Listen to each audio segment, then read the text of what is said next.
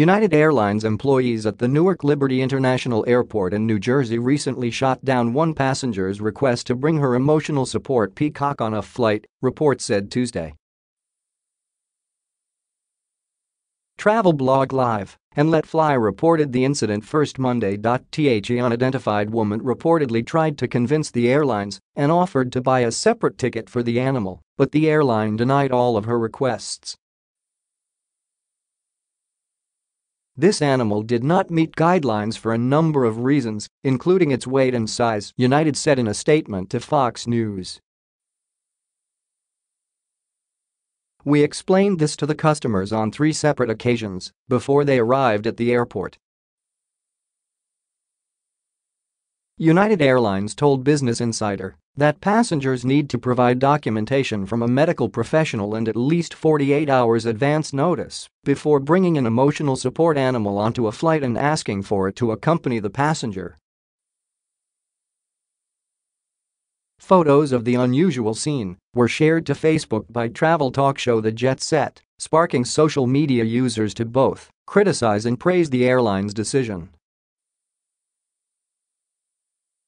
The United Airlines on its website states, pursuant to the Department of Transportation (DOT) guidance for the carriage of service animals, United requires a passenger with a qualified disability traveling with a psychiatric therapeutic emotional support type animal to obtain documentation from their medical mental health professional.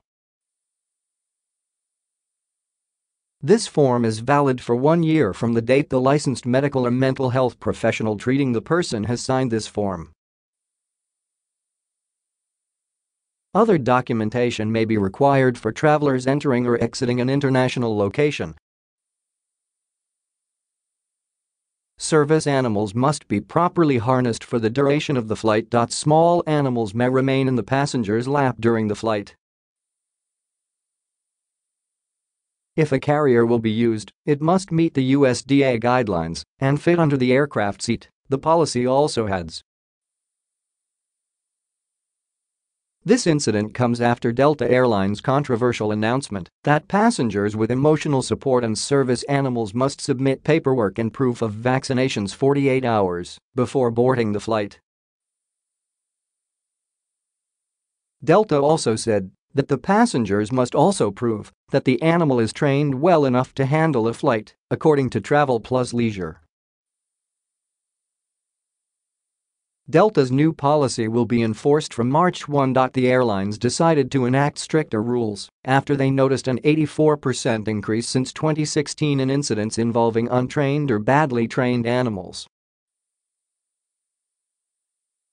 The problems included animals urinating and pooping on the aircraft and biting passengers or crew members. One passenger had been reportedly mauled by an emotional support dog, according to Business Insider. However, some organizations like the National Federation of the Blind, NFB, said that Delta's new policy violates certain provisions of the Department of Transportation's Air Carrier Access Act.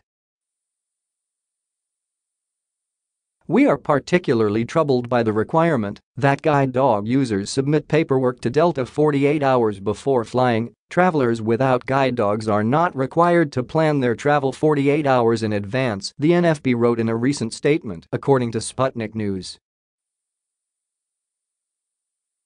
I sympathize with the airlines, a passenger named Pat Pound, who travels with a guide dog, said.